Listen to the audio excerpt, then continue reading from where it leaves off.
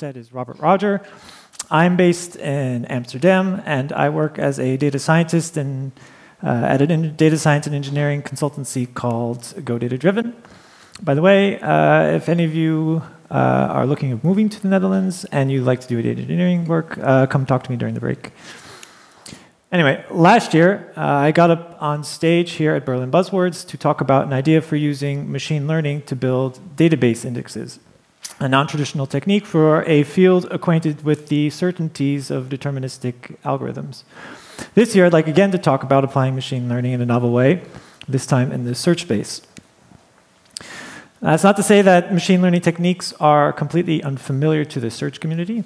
For instance, a machine learning model sits behind every learning to rank system, which re-ranks sets of documents based on signals drawn from the documents themselves and the query that prompted their retrieval. Machine learning classifiers are applied to the text of user queries to categorize query intent. And machine learning systems like Google's RankBrain can completely reformulate infrequently encountered user queries in such a way that they resemble more common queries for which your system has much higher confidence in its results. Now, all these techniques, however, surround the system, which creates the internal representation of our documents. And typically, the way we do it now, with what essentially boils down to inverted indexes, is a pretty reasonable approach. Even after applying query expansion methods or when we want to re-rank, we eventually end up wanting to check for the presence or absence of specific words in our document, and that's exactly what inverted indexes do well. But what happens when the query language and the language of the document are different? For instance, if our query language had been, say, English, and our target language, say, German, we could at least try translating the query using Google Translate and then parsing the result using the usual IR tooling. But what do you do when the query language is English while the document language is, say, Java? This is the problem of code search. More concretely, say you're in the situation where we're working at a company and there's this big existing code base contributed to by, over time, dozens or more devs, and you want to avoid rewriting some functionality if there's already some method that handles it. Now, traditionally, what you do is you'd ask around by the senior devs or by whomever had shouldered the sort of archivist role, or you'd refer to some internal code documentation source. But institutional knowledge has a nasty habit of going on vacation or getting sick or moving on to another company. And documentation needs to be, well, first of all, written and thereafter consistently updated. So even assuming you've got excellent documentation coverage and it's up to date, there remains the problem of searching that documentation with traditional IR tools. For one, IR tools tend to focus on word presence and ignore word order. And these tools will then fail us when we, for instance, want the method to queue an event on the run, to be run on the thread, and instead gets hits for the method that will run an event on a thread queue. Or for another, IR tools tend not to be aware of semantic synonyms. So if we query for read in and the documentation says parse, our search system will miss relevant hits. And lastly, IR tools tend to be confused by noise. So for instance, the query get the content of an input stream as a string using a specified character encoding has a relevant token specified in character, which might lead our search system to produce false positives. So let's say then that at best you can treat the doc strings of your code base as a weak search signal. How do you then go about finding relevant code snippets? Well, in principle, all that you need to know is embedded in the structure and syntax of the code itself.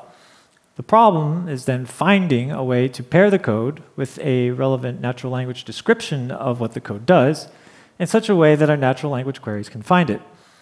And what I want to talk about today, one very modern solution to this problem, is called DeepCS. DeepCS creates a mathematical representation of both the code and of natural language, where both code snippets and English sentences are mapped to vectors in the same vector space, in such a way that, for instance, the vector for the query, extract an object from an XML file, gets mapped close to the vector of the code doing exactly that.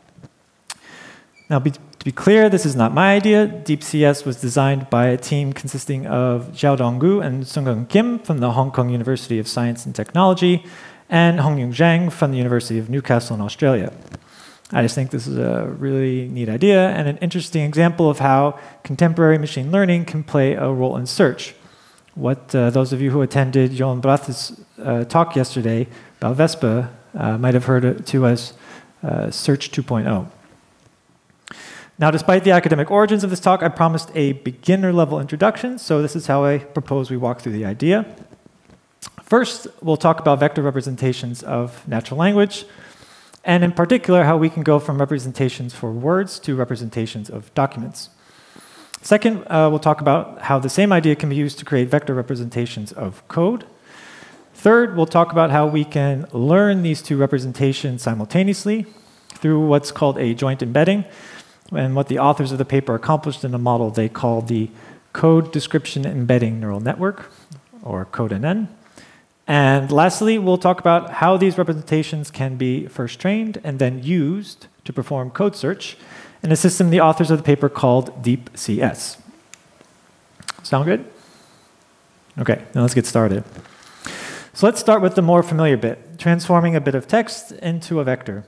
Now, as a first approach, we could start with a large data set of text examples and make a dictionary using all of the unique words we find in that data set.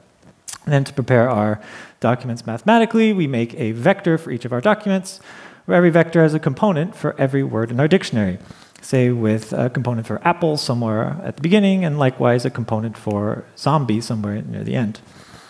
And the values that we put in these vector components are then equal to the number of times the corresponding word appears in the document. And in particular, if a word doesn't appear, its component is 0. And it's not hard to see that, by and away, the majority of the components in our document vector will be precisely that, 0. Now, this type of vector is, with lots of zeros, what's called a sparse representation. And it turns out that machine learning models, but in particular deep learning models, don't perform particularly well with high-dimensional sparse representations. And although there are smart tricks we can employ to improve this representation, for instance, by reducing dimensionality by removing stop words or regularizing using TF-IDF, at the end of the day, most of the components remain 0, and thus the representation remains unsatisfactory. So what we instead want is a low-dimensional, dense representation. And 5 years ago, one was discovered that has been the catalyst for many of the performance improvements we've seen recently in NLP research and its resulting applications. It's called Word2Vec. I'm sure it's familiar to many of you in the room. But for those of you who are unfamiliar with the details, here's how it works. We start with the observation that although our data exists in some high-dimensional space, not all of those dimensions are actually required for representing the data. So for instance, although we live in a 3-dimensional world, we can describe where each of us is at any moment using only 2 numbers, namely your latitude and longitude, to an extremely high accuracy relative to the scale of the planet. Now, Word2Vec implements this idea in the word space. It starts with an encoder-decoder model, which is a go-to technique for compressing high-dimensional data. And what this model does is it tries to squeeze high-dimensional data into some low-dimensional space, and then only using that low-dimensional representation, predict what the high-dimension version originally was.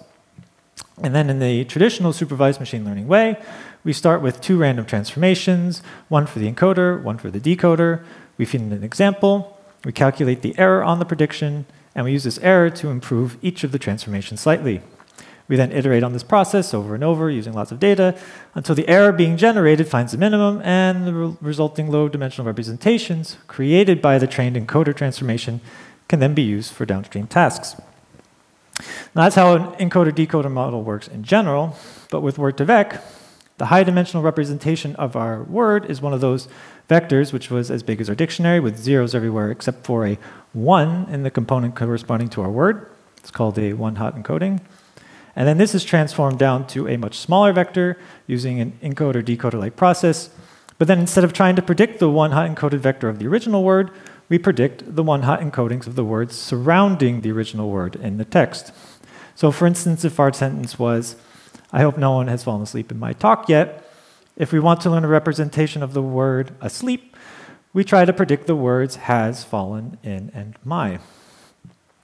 And moreover, while learning these transformations, not only do you try to minimize the error in predicting one of the context words, but you also try to maximize the error in predicting a handful of additional words chosen at random from the dictionary, like trampoline or esophagus.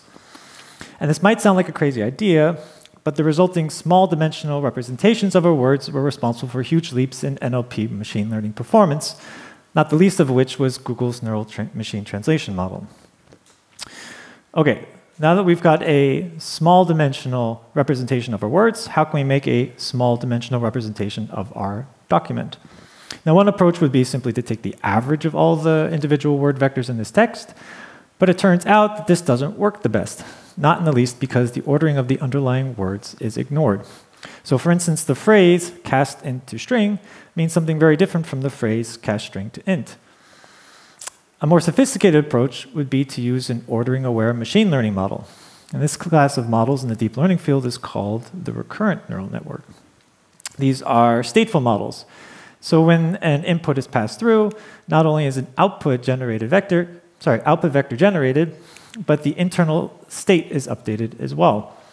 And this internal state is itself just a vector, and the idea is that as you pass your inputs through one by one, this internal state vector remembers, in some sense, what is already seen. And actually, in real deep learning applications, the output vector is typically ignored. The only thing we care about is the internal state and how that changes.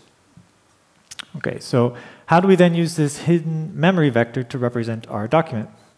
Well, one approach would be to simply pass the word vectors of our individual words through the recurrent neural network in the same order as their source words are found in the text, letting the hidden vector update itself over and over, and then use the final version of the hidden vector as is once the final word vector has been passed through. However, even though this vector in some sense remembers all of the words in the text, especially for long documents, this vector only has a very faint memory of the first words. That is, only the last words are contributing significantly to the value of the final state of the hidden vector. Alternatively, we can make a copy of the hidden vector, and after every update, make a copy of the hidden vector after every update, and then combine them somehow. And this is like our previous proposal of simply combining the individual word vectors. But now by using the hidden vectors, each vector has information not only about the individual words, but also the echoes of the words coming just before those words, and therefore, importantly, their order. All that remains is to decide on a way of combining the hidden vectors. And we might actually be able to get away with simply averaging them, but just as we proposed to do with the word vectors, averaging them just like we proposed to do with the word vectors, but the authors of the paper did something different, called max pooling. And what you do is you make a new vector, the same size as all of our hidden vectors, and set the value of each component equal to the maximum of all the values of that component across all hidden vectors. Here's an example of the result of this process. It's from the paper from the same group, but preceding the DeepCS one. And we have here code-related actions like start a new write operation on the file and remove the old entries of a log file that have been converted into vectors. These vectors have then been projected down to 2 dimensions for us in such a way that the spatial relationships between vectors are preserved. And we see that natural clusters arise. Loading and reading actions form one blob, as do save write actions and delete remove actions. Okay, that's it for text. To recap, we start with some large body of text and identify the unique words. We use the ordering of those words in the text to learn a small dimensional embedding of the individual words. And finally, to represent a phrase, sentence, or entire document, we feed its words in order through a recurrent neural network and combine the resulting hidden vectors via max pooling. Okay. Now, having seen how to make a small dimensional representation of text, we'd like to do something similar with our code snippet. However, there are a few things we need to keep in mind. First of all, on the surface, the variable and class names we use are themselves text, but unlike in most natural languages, there's no implied requirement that the word used directly relate to the action being performed or to the role of the object. On the other hand, despite how we choose to name things, the underlying API calls and control flows are completely unambiguous. And noticing that these calls are ordered and that there's only a finite number of them, we realize that we can, again, just build a dictionary of the API calls and train a small dimensional embedding of them, much like what we did with Word2Vec. So to do so, we start with some large collection of code snippets, and for each, we generate and traverse its abstract syntax tree, collecting an ordered sequence of API calls. For instance, for each constructor invocation new C, we append to our sequence the API C new, or for each method call OM, where O is an instance of class C, we append the API call CM. Similarly, for loops and other control logic, we can append the constituent API calls in some deterministic way. We then look at all of the sequences of all of our code snippets. We make a dictionary of all the API calls we find, and we assign a one-hot encoding to each API call. We then train an encoder-decoder model to predict, for a given one-hot encoding of an API call in a particular sequence, the one-hot encoding of its neighboring API calls of that sequence. And just like in the text case, this results in a small dimensional representation of each API call. Lastly, to obtain a representation of the API sequence of each code snippet, we then pass these vectors in order through a recurrent neural network, though a different one from that which we use for the text, but having the same architecture. We collect the generated hidden vectors and aggregate them via max pooling. Of course, there's some flexibility in the order and the choice of the API calls and how we structure the control logic, and so this is not completely sufficient to represent the intent behind the code snippet in a general way. So to achieve that, what the team behind DeepCS did was to combine the API sequence embedding with the weak signals originating from the text of the code snippet. So first we create a representation of the method name. What we do is we split the method name into its constituent tokens. We have words in word order, and therefore we can apply Word2Vec techniques by which by now we are familiar, along with a third recurrent neural network to generate an embedding vector. Secondly, just to ensure we don't miss any potential signals, we take the method body, split all the variable and method names into their constituent words, apply the familiar bag of word tricks we know from information retrieval like deduplication, natural language stop word removal, and code language stop word removal, that is, removing all the language keywords. And then we embed the remaining words in some small dimensional vectors. We don't pass these vectors through an RNN, so since unlike the method name words and API calls, they have no strict ordering. So instead, we put them through a normal feed-forward neural network and max pool the resulting vectors. So as a concrete example, here's some simple code that converts a date into a calendar. We have the method name, and we break it up into the words to and calendar. The API sequence calendar get instance and calendar set time. And lastly, we have the unique tokens calendar, get, instance, set, time, and date, which have been extracted from the code method body after having dropped the Java keywords final and return. Now this process leaves us with 3 separate vectors representing all the signals we can squeeze out from a method definition. Together, though, they have more dimensions than the text vectors we'll use to represent queries, as the method name alone has this many dimensions. So since we want to be able to compare the 2 vectors, they'll have to have the same length, and so simply concatenating the 3 vectors, the code method won't work. Instead, as a final step, we concatenate the 3, put them through a feed-forward neural network, whose output layer is the same size as the text vector. So in addition to resulting in a vector of the appropriate size, as an added benefit, this last transmission will also learn to mix the individual signals coming from the method name, API calls, and method tokens in the most illuminating way. So that's it for code. To recap, first we create an embedding vector for the sequence of API calls, first by making a small dimensional representation for each of the API calls, and then by combining them with the recurrent neural network and max pooling. Second, we create an embedding of the method name by breaking it up into its constituent words and then using Word2Vec, another recurrent neural net, and max pooling to combine the resulting word vectors.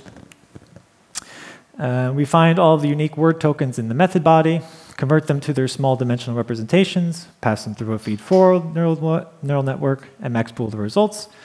And finally, we mix and downsample the resulting 3 embedding vectors, first by concatenating them, and lastly by passing this concatenated vector through a feed-forward neural net.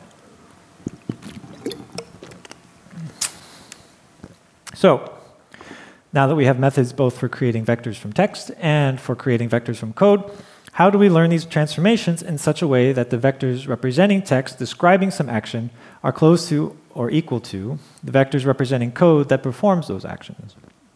Now, normally training a machine learning model works by providing the model with an input and a target output to predict based on that input.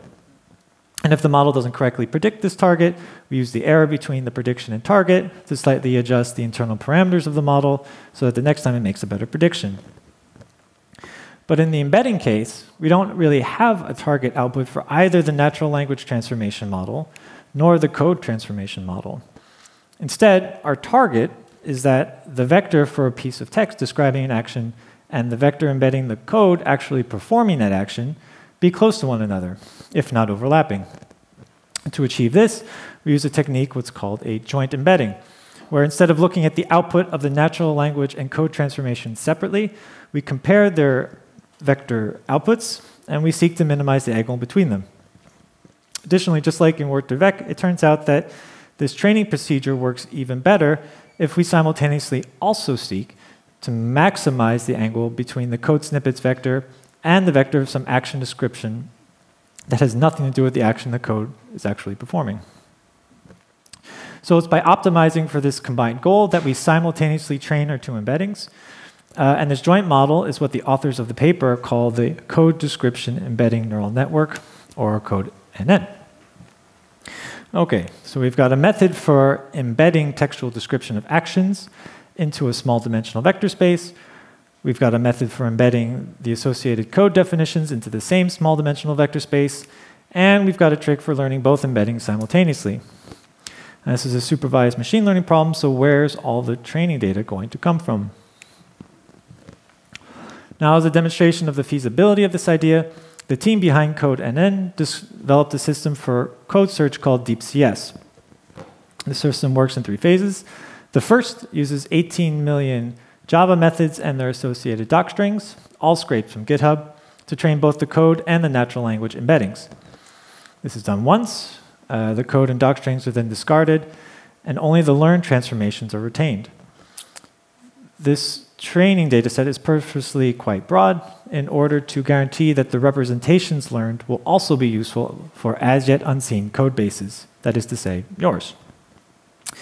Next, you throw away all the code snippets from your code base without doc strings into the system, and the previously learned transformations are then used to convert all of these methods into vectors. This is done once, but you can imagine a situation where code that was touched during the day has its vector representation recalculated at night. Notice too that this is a relatively cheap operation relative to the training required to learn the original transformations. And lastly, now that DeepCS is ready for search, when a user of the system wants to find a relevant piece of code, he or she enters their natural language query into the system.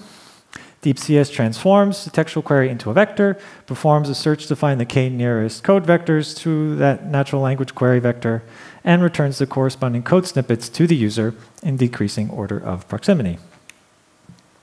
Okay, so we've talked today about an interesting problem to embedding code snippets and how that can be jointly learned with a text embedding to improve performance on the code search problem. Now, a natural question is, of course, to ask, is this just a nice story, or is there really some strength to the idea? So as a test, the authors scraped almost 10,000 Java projects that have at least 20 stars on GitHub, none of which were included in the training corpus, and then they encoded the methods of those projects. They then made a benchmark of queries from the top 50 voted Java programming questions on Stack Overflow, queries such as generating random integers in a specific range, how do I get a platform-dependent new line character, and removing white space from strings. They then looked at the ordered search results with those produced by Lucene-based systems and by CodeHow, which is what the authors of the paper considered state-of-the-art, and found that both in terms of position of the first relevant result, where lower is better, and percentage of relevant results in the top n results, where higher is better, DeepCS vastly outperformed its competitors. And what this tells me is that there are almost certainly other niche search tasks out there for which using machine learning and joint embeddings will provide a market performance boost over the non-embedding techniques used currently. Rounding up, I'd like to thank Zhao Donggu, Hongyu Zhang, and Seunghun Kim for their novel idea, my employer, GoDataDriven, for flying me out here and letting me speak on company time, and you, the audience, for your attention. And now, if there's any time for questions, I would be happy to field them.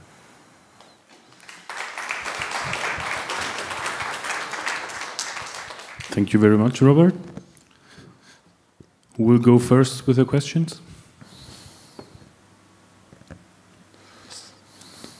Just wondering, were there any explorations of how well this would work for languages with code generation capabilities, whether they're like really primitive like C's macros or more advanced like Rust macros? Because Java seems like an easy scenario for this compared to a lot of other languages. So the paper is, so the proof of concept was done in Java in the paper. The authors made a mention that they said that this should work in principle for any other language, so long as people are using reasonable names for their variables. Okay, we have another question. Or yeah, okay. Exactly. Wonderful talk. Thank you so much. Did the authors look at like sort of security analysis? Like, am I calling methods out of order? Am I violating a contract? I mean, did they sort of think of that as future work or? No. Okay.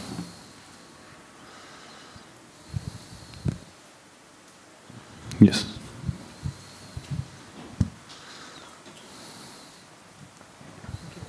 Correlation to commit messages, maybe?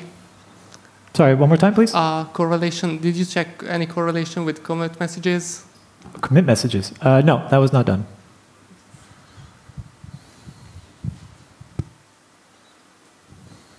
Any other interesting question?